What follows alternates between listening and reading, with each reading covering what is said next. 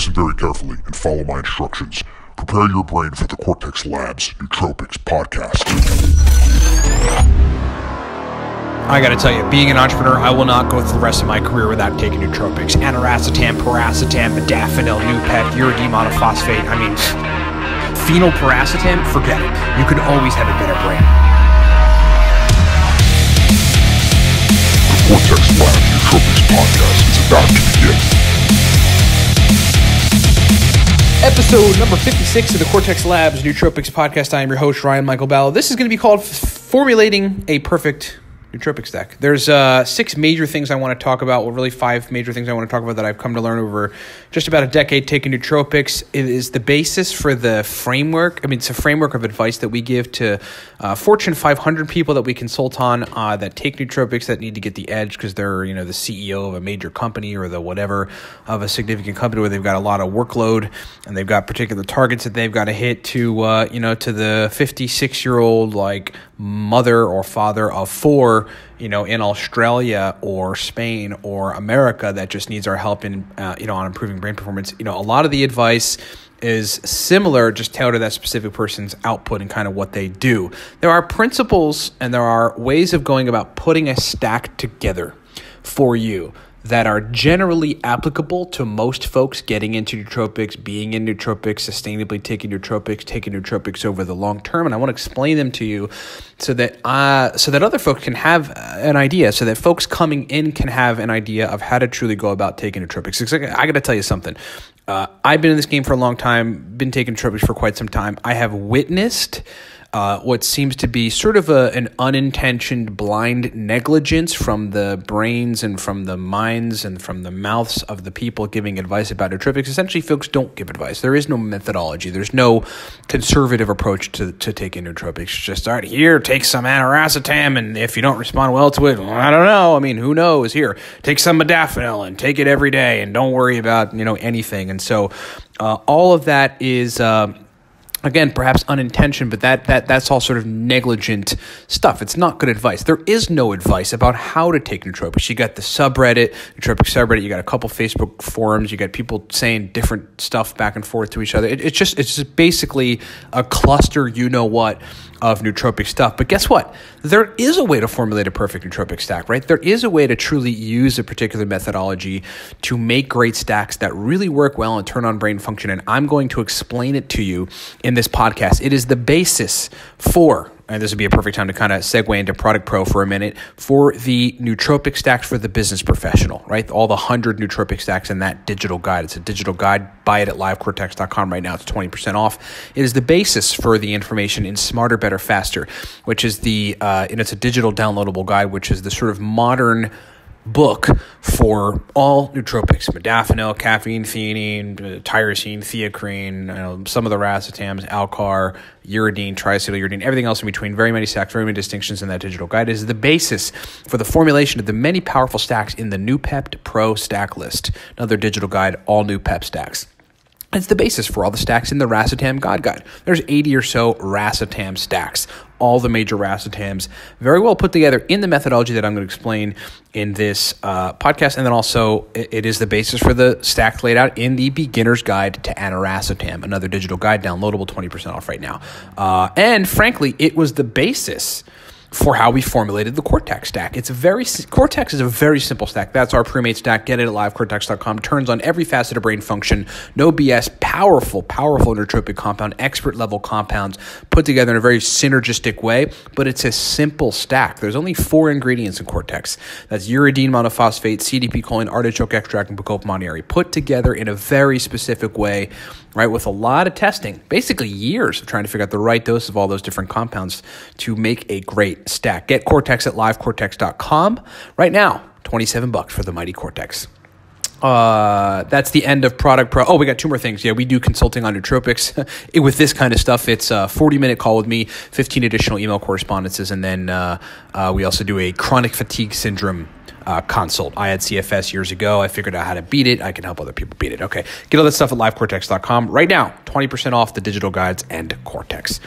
Okay. So number 1, the primary principles. Okay. The primary principles of formulating a good stack, a great nootropic stack, basically a perfect nootropic stack, are the following. Number one, you want to start with a base, and the base of that stack is kind of the primary functional component. So, and it normally is higher dose than everything else. In fact, it's the only compound in the stack that's really high dosed. And that really is, so like you have to look at, am I really needing just a lot of working memory with some background hints of energy and speed of processing and verbal fluency? Okay, then maybe something working memory centric should be my base. And in that case, you could pick something like Noopept, PRL 853, or Aniracetam, all very exceptional for working memory, right? So you have that as a base. In the case of Noopept, you dose it at a regular dose. If you respond to regular dose Noopept, which most folks do. There's a small percentage of people that microdose, and that's separate. So you take Noopept and you dose it at 13 milligrams. Okay, that's our Noopept.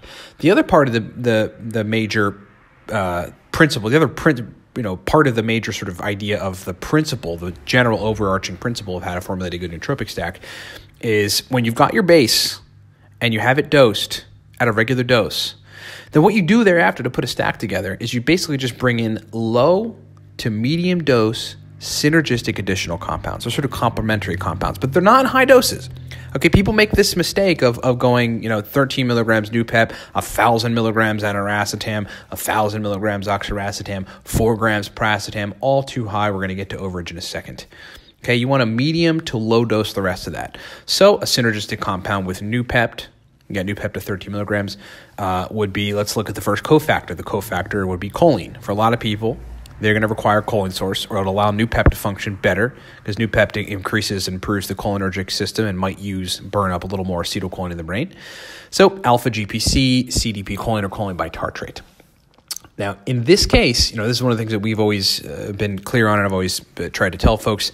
You want to low dose that choline source. You want to go between 50 and 150 milligrams if it's CDP choline or alpha GPC.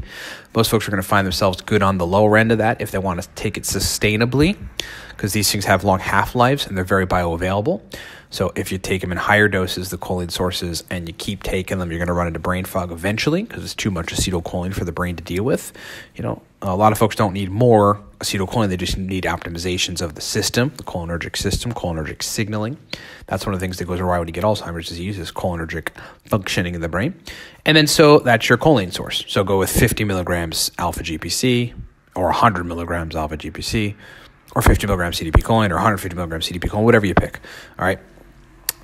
Then you want to look at, okay, so you've got the memory, and you got the Noopept, and you got the choline source. You got your memory stuff kind of squared away there, the primary thing that you want to do with this stack. So let's add some mental energy things. Let's add some hints of extra stuff to get you some good brain performance as a result. But not let's bring in a whole bunch of other compounds that are like bases in and of themselves and should be taken in high doses if they're going to be a base and or separately or something. Okay, so let's bring in the mighty theacrine. Theacrine, perfect example of exactly what we're trying to say. Theacrine is a largely adenosine receptor modulating, just like caffeine, nootropic compound that's energy producing. And so you want to bring some theacrine in there. You don't want to go super high on the theacrine. You don't want to go super low on the theacrine. You just want a nice low to medium dose. Okay, so the dose range on theacrine is 20 to 200 milligrams, and I would say in this stack, shoot for something like 75. So now we've got 13 milligrams Noopept, 100 milligrams alpha GPC for the sake of just picking one of those, and then 75 milligrams of theacrine.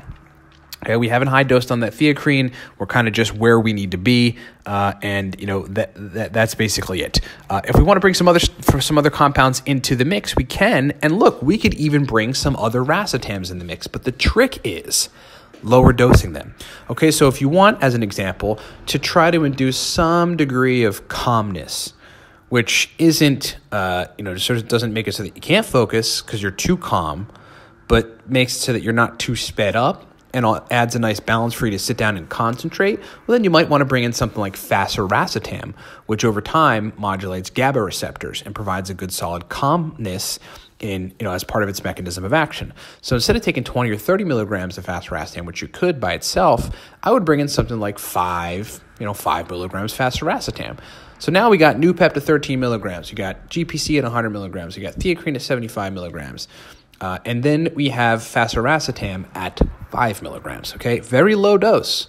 Just a synergistic addition, just a bump above baseline. Obviously, the main overarching point is we're being very conservative. We're regular dosing the base, and then we're low to medium dosing everything else. Now, we could still get creative. Do you want to add something that might bring in an additional benefit? Is there a reason to bring an additional benefit? Well, sure, there could be. In this case, you want to bring in, as an example, there's many examples, but let's just bring in a B complex, right? You need various Bs to synthesize neurotransmitters. They all work together, to facilitate regular brain function and to regulate neurotransmitters. So add in a B complex, get at the very least the RDA for the important stuff. That's B9, B12, get B5, B6 in there. And the rest of the Bs. Okay, so now you got a B complex that's added into the stack. Do we want to bring something else in that might be able to bring an additional benefit to the stack? Sure. These long stacks are not a problem so long as you're applying this type of methodology. So let's think about vinpocetine. Vinpocetine is an incredible compound that I have found stacks very well with racetam, stacks very well with a lot of compounds, and by putting it in a relatively low dose, 5 to 15 milligrams. That's kind of like the regular dose, but it's a good solid dose for vinpocetine, even in conjunction with all these other nootropic compounds. It improves blood oxygen or brain oxygen and brain blood flow, right? Critically important things, especially when you're dealing with a whole bunch of different other compounds that are working on the brain. You want to give the brain more blood and more oxygen to work with. So let's just say we add in 5 milligrams of vinpocetine. All right. Is that enough? Is that enough for us? If it is, cool. That's it. We can call it, and that's a perfect stack. That right there could be an exceptionally great stack for someone. 13 milligrams Nootropic, 100 milligrams GPC, 75 milligrams theacrine, 5 milligrams fasiracetam, 5 milligrams vinpocetine. You see how that stack's put together? What that stack is not is 700 milligrams aniracetam, 2 grams piracetam, a gram of oxiracetam, 20 milligrams fasiracetam, 10 milligrams coliracetam, 375 milligrams alpha GPC, 400 milligrams DMAE. Okay, that stack right there that I just gave you would probably do the following things. You might feel exceptionally good on day 1 and 2. Day 3 and 4, it's probably going to be a disaster. Way too much choline, way too much confliction, way too high doses on everything. Okay, the brain's eventually going to start freaking out and try to do whatever, right? It's just going to make your brain you might feel tired, you might feel foggy, you're not going to be able to concentrate. You have to understand that it really needs to be a conservative balance when putting nootropic compounds together. You don't want an odd stimulatory, like almost amphetamine-like outcome in which will eventually just sort of start to fade away and turn into side effects, because that's what you're going to get with that overage stuff. Overage equals disaster. Okay, remember, overage equals disaster. And the other major important thing to take away is balance is king. Balance is king. Having a balance of compounds like we put together in that Nootropic stack, man, that's a killer stack right there. And the greatest part of it is you can take it relatively consistently without running into problems. It becomes more sustainable. The next point I want to make is you are not uncool with lower doses of nootropics. You're not uncool. There's a stigma, it seems like, with lower doses of nootropics.